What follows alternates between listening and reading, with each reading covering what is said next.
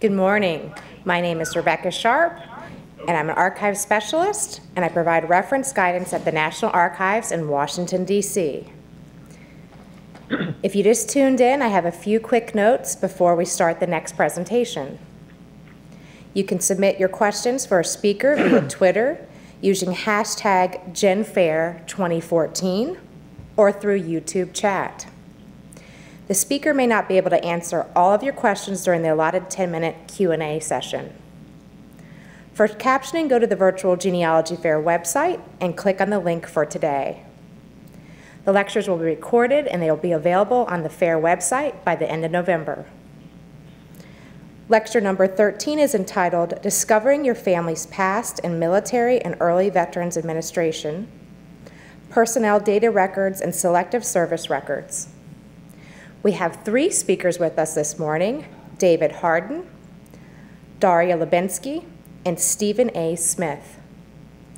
Military personnel data records contain a wealth of information about America's veterans.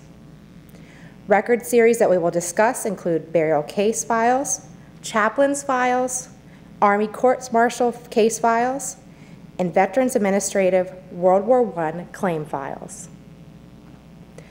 Selective service records hold valuable genealogical data, such as dates of birth, address of residency, family members' names, and a place of birth. We will discuss the World War II and post-World War II selective service records in our custody.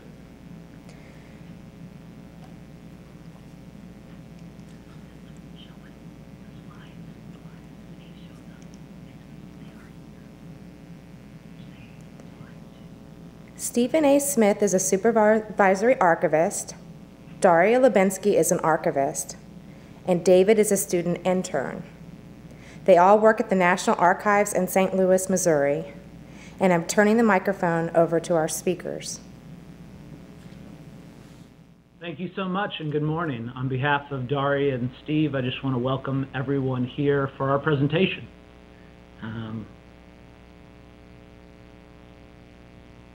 Starting with our slides. My part of the presentation is Selective Service Records, the National Archives, St. Louis. So starting on slide 3, what is selective service? Selective service is the vehicle to raise a military through conscription as opposed to voluntary enlistment. And the system was in place to determine who was available, who would be deferred, and finally who would be rejected for military service. Slide number 4. So the collection, what do we have? Today we're talking about the World War II era and the post-World War II era. The World War II era collection contains registration cards, classification ledgers, and alien registration files. And the post-World War II era contains registration cards and classification ledgers. Moving on to slide 5. An important note, not all men who registered served in the military, and not all men who served in the military registered. This is very important. So during World War II, who registered? This was open for men, United States citizens, and non-citizen residents in the United States. Those also living in the United States, Washington, D.C., our territories, and citizens living abroad. And the date of births covered are from April 28, 1877 through March 31st, 1929. And this was during 7 registration periods that they registered for the World War II period. During 6 of these, men were available for conscription into the military. But in the 4th registration, however, men were not liable for military service. The next slide, slide 6. This 4th registration was also known as the Old Man's Draft, and I wanted to bring this up because this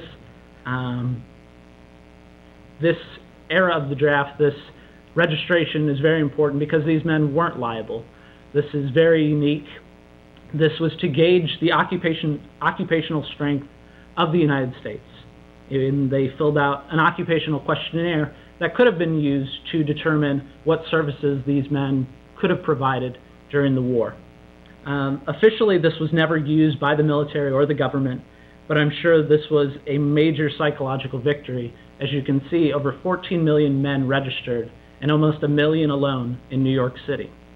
This is the old man's draft, so these men who did register, who were alive on April 27, 1942, their dates of birth are between April 28, 1877, and February the 16th of 1897. Our next slide. So, starting with our registration cards, what can you find?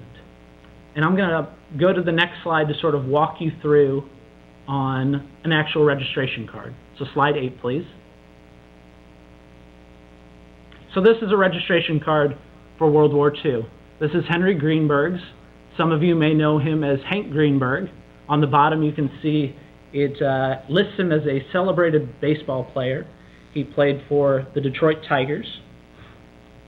The information that you can find from the registration cards were the name, order number, serial number, address at the time of registration, their mailing address, telephone number, date of birth, place of birth, the employer's name and place of business, and moving to the back on slide 9, you can see descriptive information, so their height, their weight, how they were classified for complexion and race, and then other physical characteristics that would aid in identification. And then finally, the bottom will show the local board that they registered in. Moving on to the next slide, slide 10.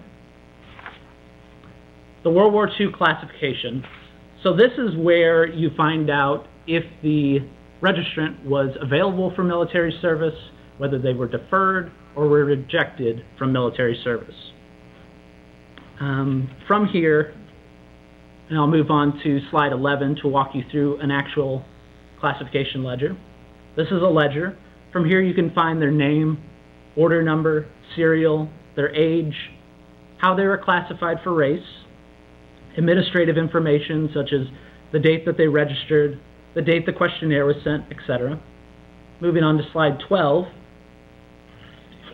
This is the second part of the ledger, and on here it'll show the classification, the date that they were to report for order, and their final disposition and date, whether they are accepted, denied, or delinquent, and any other additional remarks. In the remarks section, this varies from board to board, what information was put in. And this had to do with whoever was working that local board. It was up to them and up to their attentiveness of what they wanted to put in. So it could be nothing all the way to possible service numbers. Moving on to the next slide. Alien registration files. So during World War II, just like the post-World War II era, all non-citizen residents had to register as well. And they had to additionally fill out additional paperwork. And this included the DSS Form 304. I just want to point out, on the top I have uniformity with a question mark. These files vary from state to state. Files could be single reports, like the DSS Form 304, or could contain other possible information. So it just varies from state to state on what was kept and what we have available. I'm going to move to the next slide, slide 14, to show you what the DSS Form 304 looks like. On here, you find personal information that is very important to the genealogy community. You can find dates of birth, where they were born, what they were working, where they lived in the United States. Moving on to the next slide, slide 15, shows a lot of the background information of the family, where they were originally, where they came from, what country they came from, and if they had any relatives that were still living in that country. Other possible finds in the alien registration files, you could find registration cards, registrations of Japanese descent, correspondence, discharge paperwork, physicals, reports for induction, and possibly much more. This again varies from state to state. Moving on to the next slide, slide 16. The post-World War II. So just like the World War II registration, this was open for men only.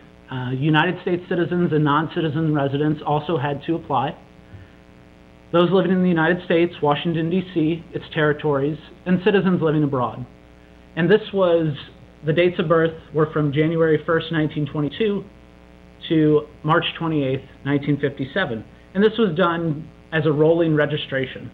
During World War II, for the first 6 registrations, there were very specific dates that men would register, either one specific day or possibly 3 days. At the end of the 6th registration, they finally realized that a rolling registration would work best, and that's what they also did during the post-World War II era. Moving on to our next slide, slide 17. Could someone have registered twice?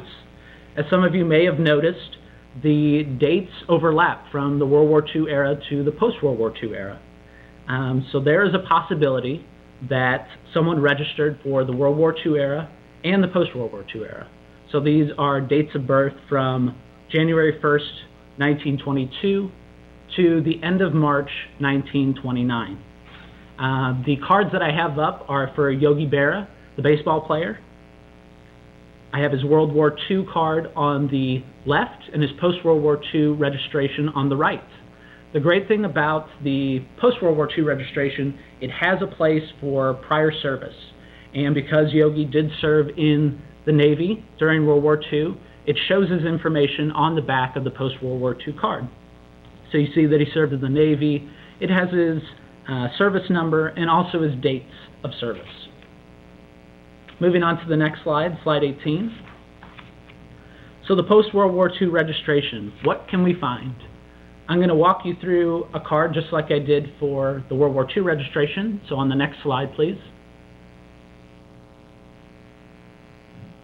Since Halloween is coming up, I thought it would be nice to show Stephen King's card for everyone out there for a quick scare. On here, just like the World War II registrations, you can find their name, selective service number. As you can tell, this number did change from how the structure was during the World War II registration. During World War II, you were given an order number and a serial number. For the post-World War II era, they figured out a much better system. So your selective service card can tell me exactly where this person registered. So the first number, 17, is the state of Maine. So I know that Stephen King registered in Maine. The next number is their local board. He registered in local board 1. And for most states, this is alphabetical. So he registered in Androscoggin County, which is the first alpha county for that state. So he's local board number 1. The next number, 47, he was born in 1947. And then finally, he was the 607th person to register that year for that local board for 1947. On here, you can find his name, the number as well, address at the time of registration, mailing address, telephone number, date and place of birth, descriptive information such as height, weight, eye color, and hair color, and any physical characteristics that would aid in identification if they had to go looking for Mr. King. So as you can tell, he had a scar on his left arm. On the back of the card, next slide please, we have occupational history. So he was a student, and it shows his high school that he was attending, his place of employment, which would have been where his high school was at. But if the person was working, they would include that information there. And then finally, any prior active duty or membership in a reserve component. Next slide, please. Next, the post-World War II classification. Just like the World War II classification, this is where they would decide if a person was available, whether they would be deferred, or whether they would be rejected from military service. And I'll walk you through a post-World War II classification on the next slide to show you what you can find. On there you have the name of the person, selective service number, date of birth, date of classification questionnaire, mailing and return, classifications and dates, and then physical dates, the date they entered the military if they did, how they entered, whether they were enlisted, inducted, or possibly even ordered, the branch of service, date of separation, and then finally remarks. And just like the World War II era, just want to point out the remarks section was open to whatever the person that was filling in these reports, what they wanted to put in. So you may find nothing, you may find their possible service number, or even more information there. Next slide, please. So how do I request and what do I need? I included a link to our website. From there, you can find our request form. What's really important is having the full name of the registrant, the date of birth of the registrant, and the address that they resided when they registered for selective service. So not the address that they resided when they went into the service, but the address that they used when they registered for selective service. That ties them to a local board, and that helps me find the information. It helps me find the registration and the classification. If you do have the selective service number, that's great. Please include that. That'll help me find it that much more. And then finally at the end, I have copy fees. For the registration card would be $7, and then both for the classification and registration, that's $27. Finally, the next slide. I put our request form there that you can find online, and I do hope that many of you out there send those in. I'm looking forward to answering a lot of those requests. If you received the handout, and I hope that you print that out, I included a few websites for reference for you. I included our websites.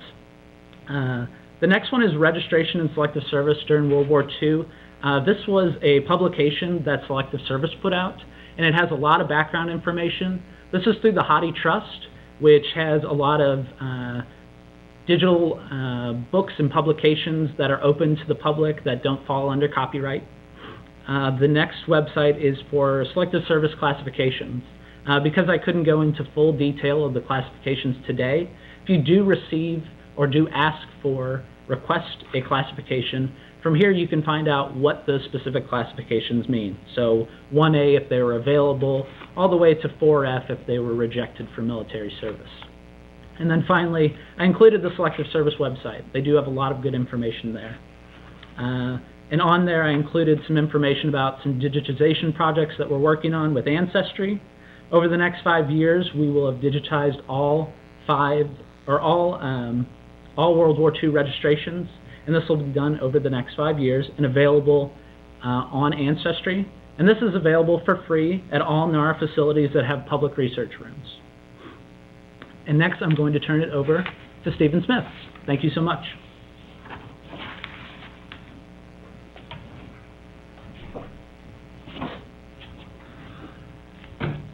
Hello, thank you, David. As he said, I'm Stephen Smith. I'm here to talk a little bit about Army Court-Martial case files and Army Chaplain monthly reports.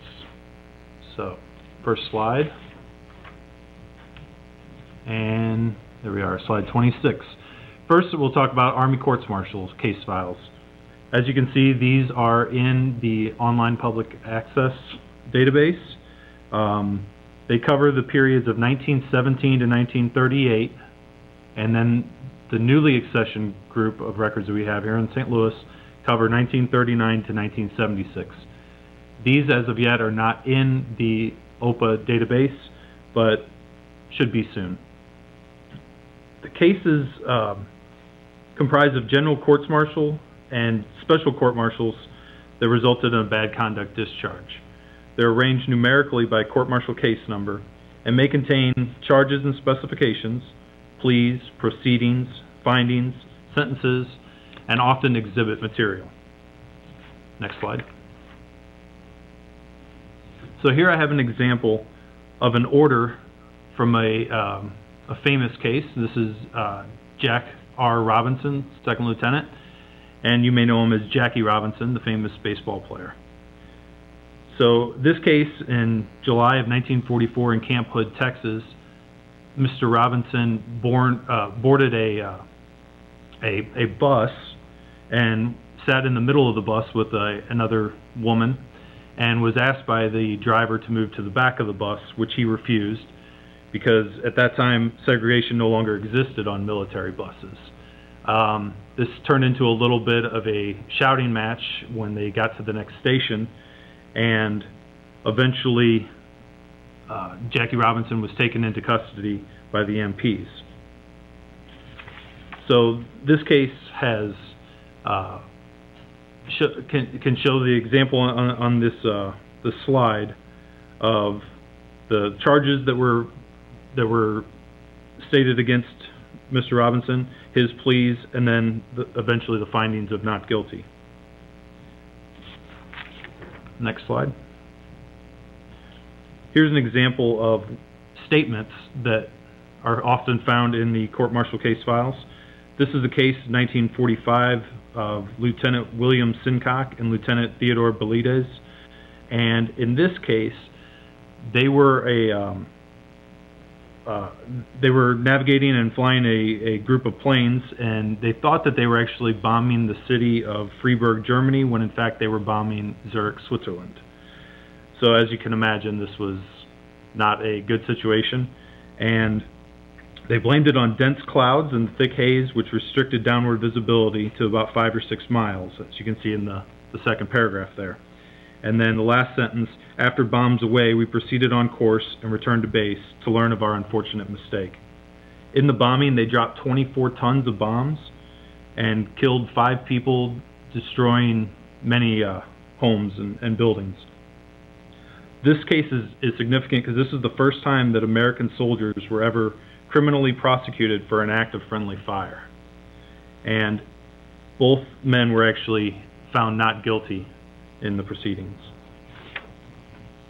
Next slide. Now here you can see from the testimony in the case file for the same court-martial that the prosecution lists the exhibit items that they have turned over, and one of those you can see on the right-hand side there is actual photos from the bombs being released, and this came from one of the planes in the squad. And it's a little tough to see, but on the right-hand side there you can see the bombs actually falling over the city. If you can go to the next slide, please. Okay. Next, we're going to talk about monthly reports and personnel records. These are what we call chaplain files. They are also in the online public access database.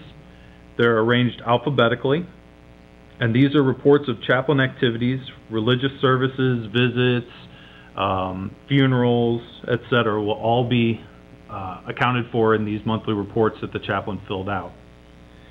Each report includes the name, service number, grade or rank, religious denomination, unit, and the station of the chaplain. And that's the unit that the chaplain was actually assigned to. Next slide. So here's another interesting case from these files. This is from the SS Dorchester that sank during World War II, 1944. And there were 4 chaplains that actually gave up their life vests to other soldiers so that they could survive. And what you see in front of you here is an affidavit from one of the soldiers on board that actually witnessed them handing off the life belts. And he said, the last time I saw them, they were still praying, talking, and preaching to the soldiers. This ended up being a very big story from World War II, and these chaplains, should note, 2 of them were Protestants. One was a Catholic, and one was a Jewish rabbi. So in 1960, the military came up with the Chaplain's Medal of Heroism, and all of these men received it posthumously. And also in 1948, they were their images were put on a postage stamp with the words, "These immortal chaplains, interfaith in action." Next slide. Now here is a page from a monthly report by Chaplain Henry Gorecki, and he was one of the chaplains assigned to services for the Nuremberg prisoners. and he was actually from the St. Louis area, so we find it pretty interesting. His job was to hold services for any of them that were willing to listen, that wanted to give confessions, etc. And he states here that I was at Garing's bedside when he died by his own hands, spoke with him between 2000 hours and 2030 hours. He denied every fundamental doctrine of the Bible. He hinted at communion, but since he denied the Lord Jesus as his Savior, I could not commune him. Had he been sincere in his quest, he would not have gone the way he did. And of course, he's speaking to the fact that shortly after he met with Garing, Garing took his own life by cyanide capsule. Okay, next slide. There's a little zoomed-in version of the. There you go. Another important use for these chaplain files is that there's another series that goes along with them, and it's index cards for burial services.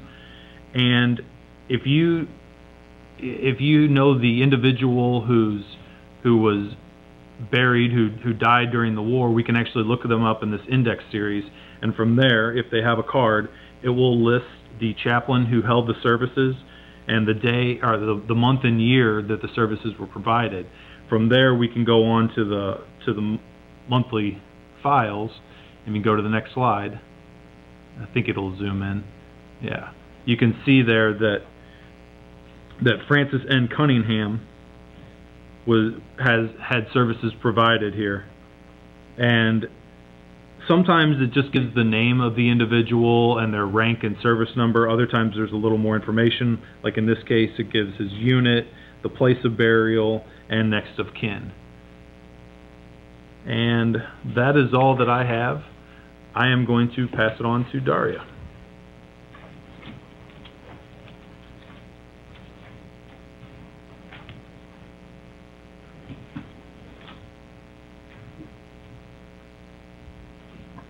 Hi, I'm Daria Labinsky, and I'm going to talk today about burial case files and deceased veterans claim files. First slide, please. Next slide, please. Okay, the burial case files, which are in OPA, the National Archive identifier is 595318. They're officially called correspondence, reports, telegrams, applications, and other papers relating to the burials of service personnel. And they're also called cemeterial files or 293 files. Next slide, please. Okay, they were created by the Quartermaster General's Office between 1915 and 1935 to record information relating to service members' burials in national cemeteries overseas. Primarily, we have World War I burial case files, and they are arranged alphabetically by last name.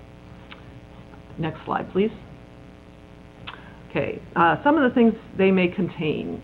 One of the things they almost always have is information on reburial. Often if somebody was killed overseas, they would be buried 3 times. They would have been buried right in a hasty grave right after a battle. They would be buried maybe in a small American cemetery and then later on in a national cemetery, so they would have reburial information. This here is the report of disinterment and reburial for a cook named Ferdinand Hess, who was killed from, it says he died from wounds received in action on August 27, 1918. And he was first buried at a church cemetery, and then he was moved to an American cemetery, and then he was buried in the Wazan National Cemetery. And that didn't happen until September 1922, so his body traveled a little bit. And sometimes there's very graphic information on these files. Sometimes body parts would have been shot off, or somebody was killed by shelling, and there would be parts of their body missing. And the bodies were not embalmed the first time they were buried, so sometimes they could lose some bones. And this one mentions that he is missing the right and left tibia and fibula. Next slide, please. Another document you'll often find is the circumstances of death document. And this is for Private Salvatore Buscemo from New York City. And he died right outside of Hoperinge, Belgium, and he was killed by a shell. And they're usually like a sworn statement from someone who saw the person get killed. So they're very interesting if you're trying to figure out how someone died. Next slide, please. These are grave markers or identification discs, and they often were attached to like a wooden cross at the first burial site so that you could help identify the body. This one belonged to Harry Miller. He was a sergeant with the 96th Company of the 6th Marines who was killed in the Battle of Blackmont Ridge in October 1918. Next slide, please. They often have correspondence.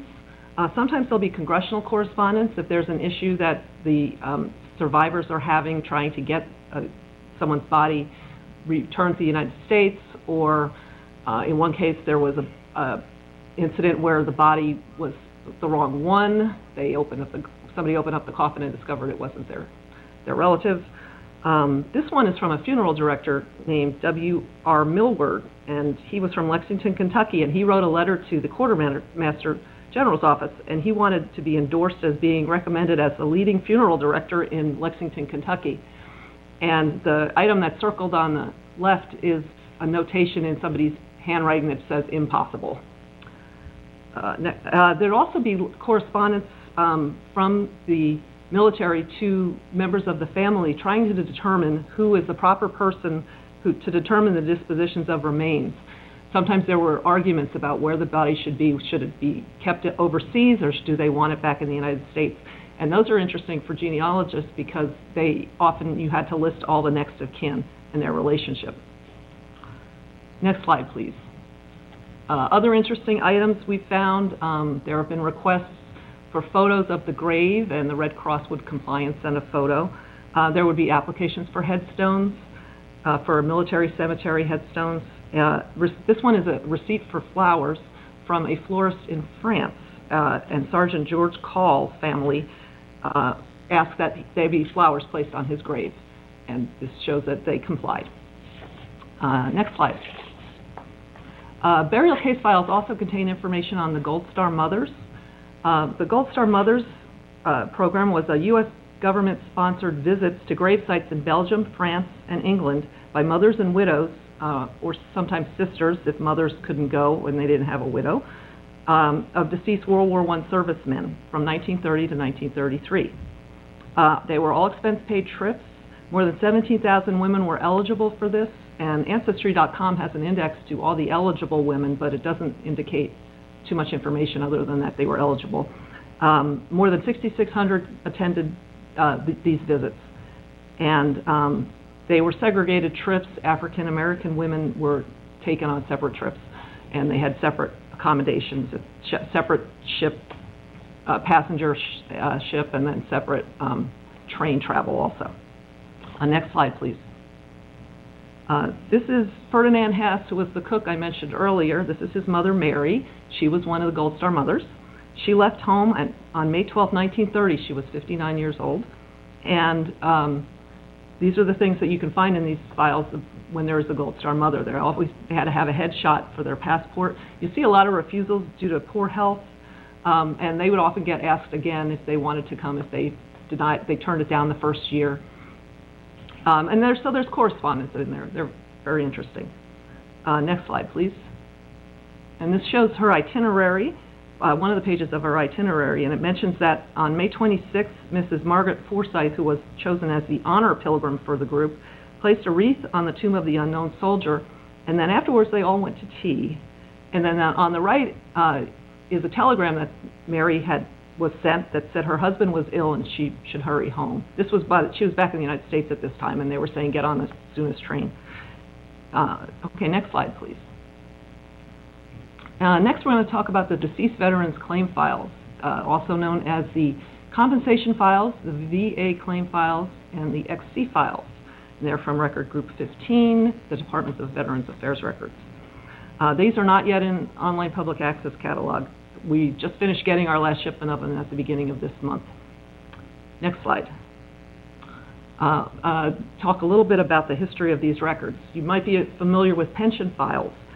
They started doing that during the Revolutionary War. And in 1917, they added the War Risk Insurance Bill. And basically what what happened as veterans aged, new legislation would be passed, and they would extend benefits and change benefits for different veterans.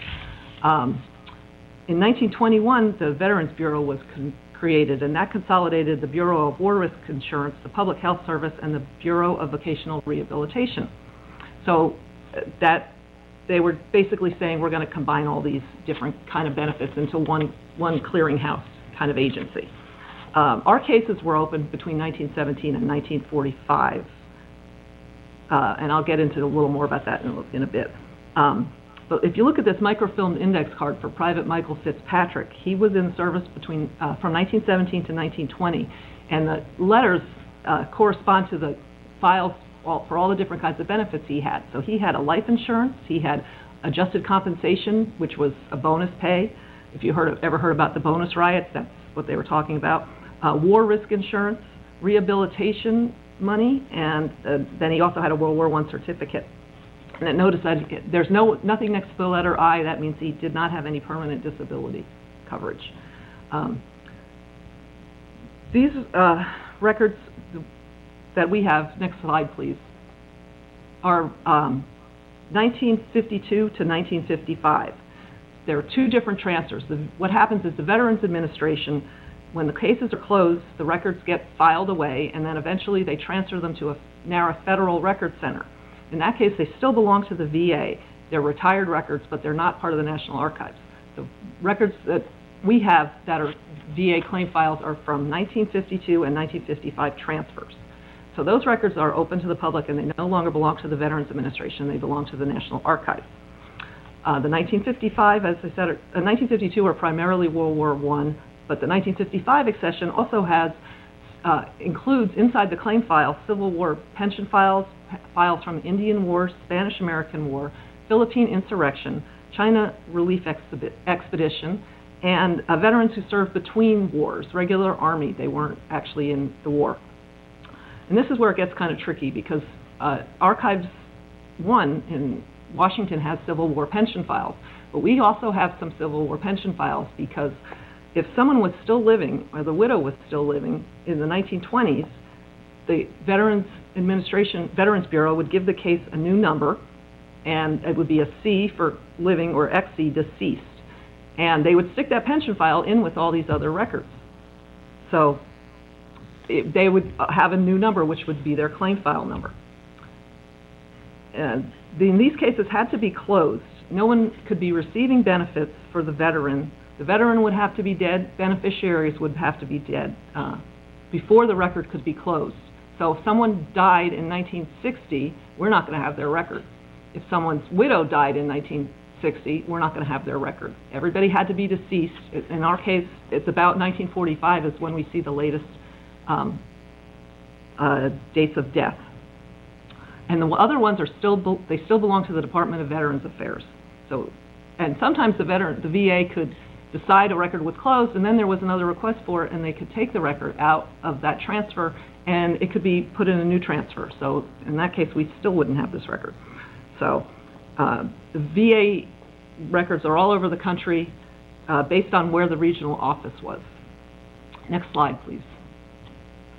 Okay, and indicating that many records are not closed. As of May 2014, there was one Civil War child left, and that's her, Irene Triplett. She was born in 1930, and her father was a Civil War veteran who was 83 years old.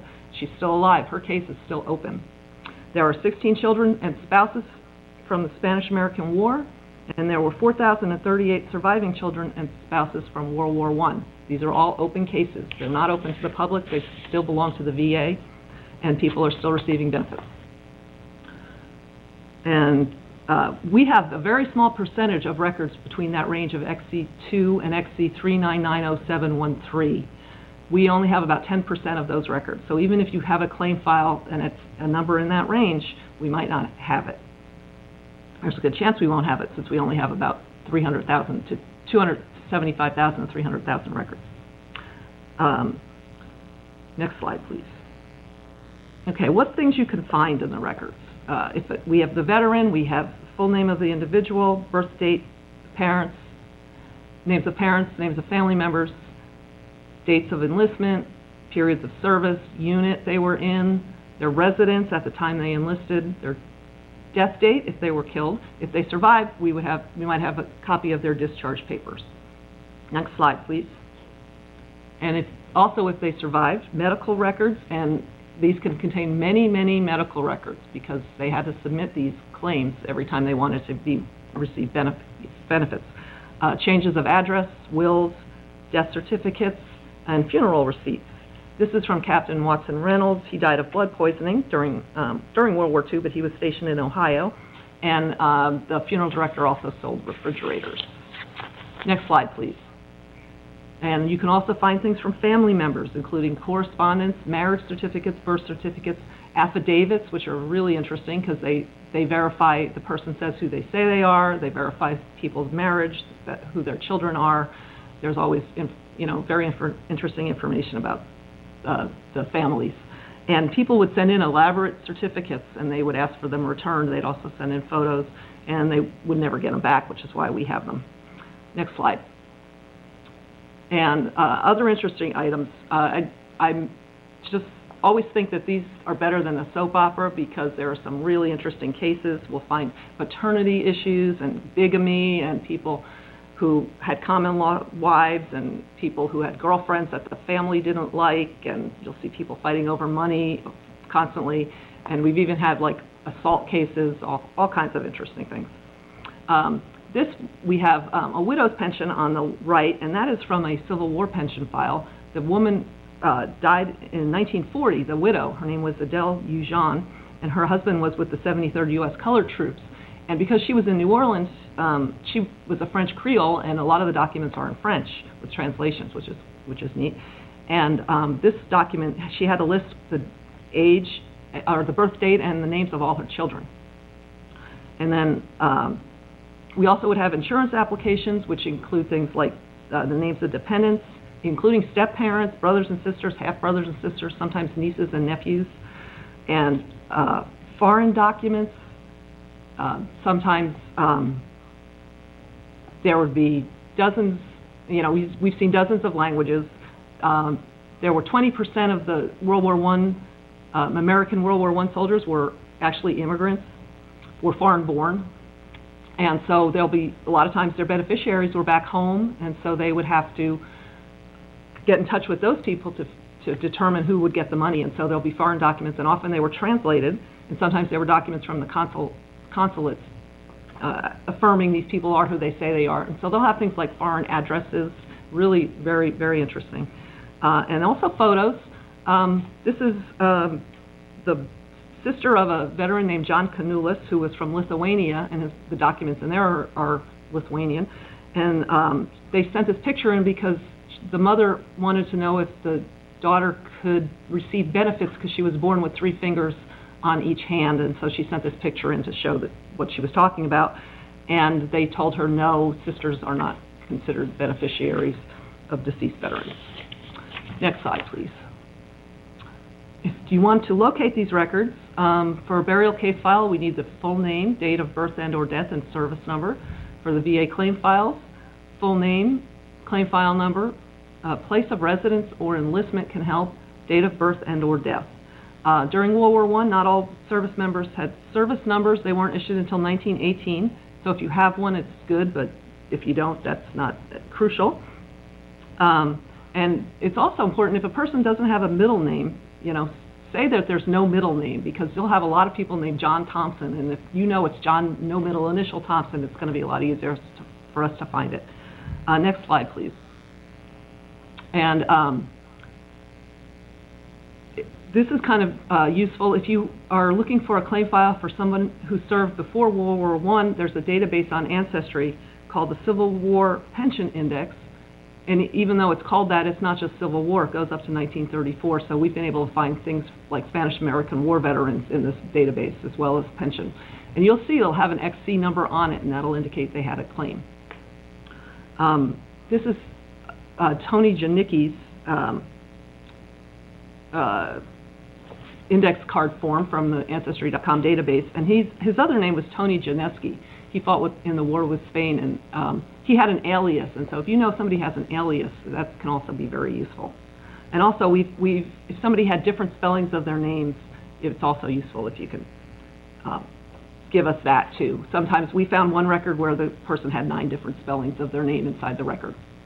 And that's all I have to talk about. We're happy to take your questions. This is our email, our address, National Archives at St. Louis, Box 38757, zip code 63138, or our email address, stl.archives@nara.gov.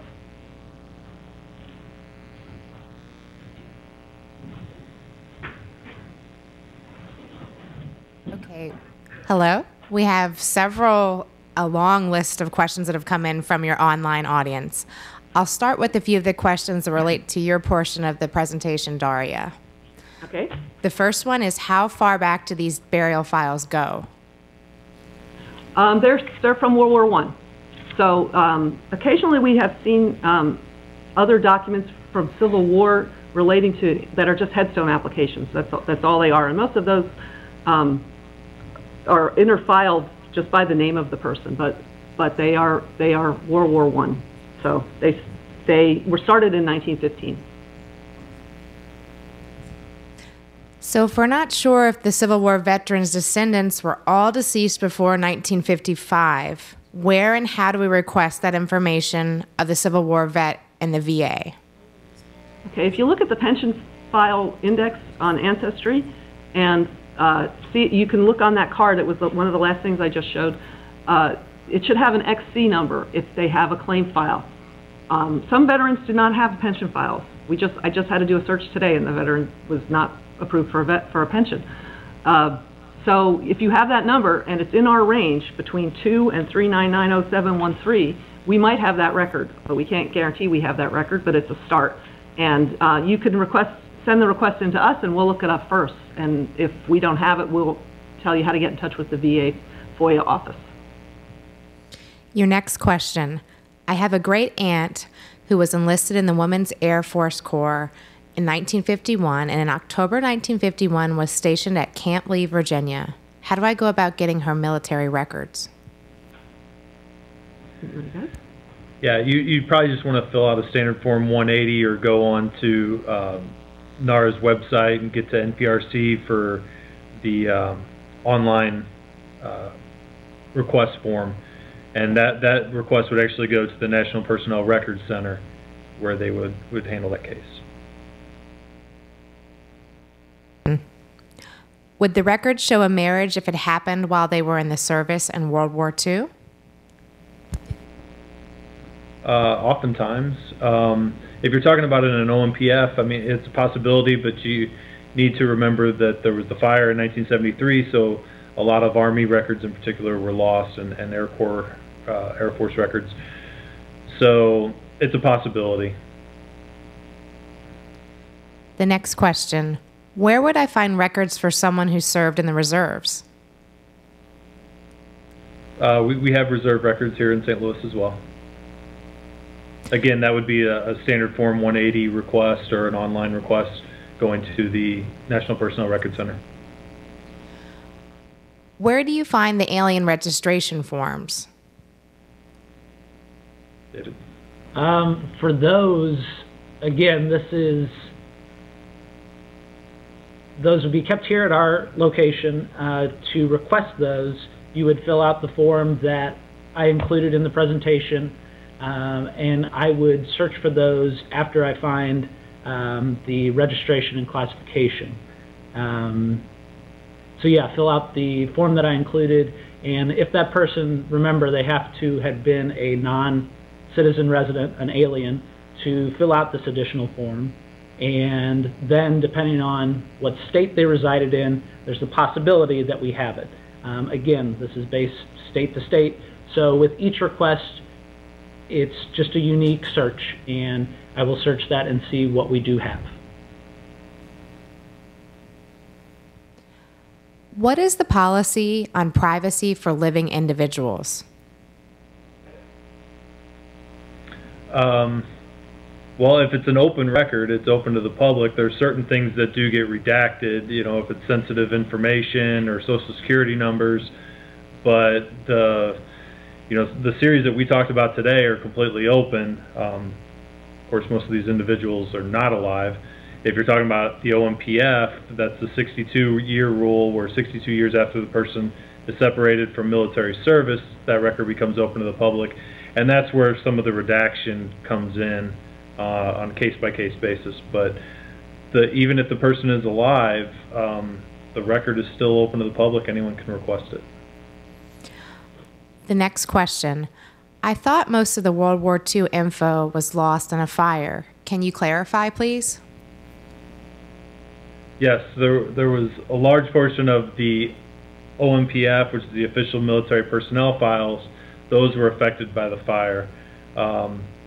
What the records that we're talking about here today were not in St. Louis at the time of the fire. They were not affected. Teresa Fitzgerald will talk a little bit more about that in her presentation in a couple hours. Navy and Marine Corps records were not affected by the fire. Only Army and parts of the Air Force records. And they were all, again, official military personnel files. They weren't other record series. And we do have other auxiliary files, auxiliary series that Teresa will talk about later on today that we can use to as sort of a surrogate for the information that was lost.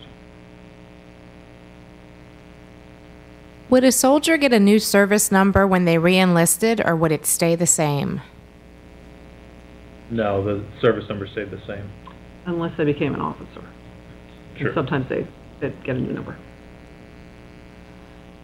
Are any of the classification records available online for World War II cards? The classification records are not online. Those you would have to request, and we would send the requester a copy of that. If I visit NARA in person, can I find this record myself and copy myself without paying fees? You can't search for the record yourself. You can fill out a request form in our research room, and someone from our staff will search for the file. It will be delivered to you to look at in the research room, and you can make your own copies for a small copy fee, per page fee. You can also bring in a scanner and scan your record. Where could I find records for someone who served in the Merchant Marines during World War I? Also Coast Guard. Coast Guard records we have in St. Louis. Merchant Marine records, we're still sort of in negotiations trying to get those records from the National Maritime Center. They're currently spread throughout the National Archives record centers, various locations, but they're still in the NMC's custody. So we do have some records here in St. Louis, and we have records of deceased seamen from the World War II era. But generally for a merchant mariner, you should probably contact the National Maritime Center in Martinsburg, West Virginia, and stay tuned. They will be coming to St. Louis sometime soon. If someone is doing on-site research, can they bring their own scanner? Yes. And digital cameras. And digital cameras. And then they have a follow-up. They said that they have a little wand scanner. And I'm thinking that I work in the research rooms here downtown, and if it's touching the records, then it's probably going to be banned, correct? Correct. Okay. Next question. How can I find my grandmother's service records? All I have been able to find is her U.S. Department of Veterans Affairs BIRLS death file.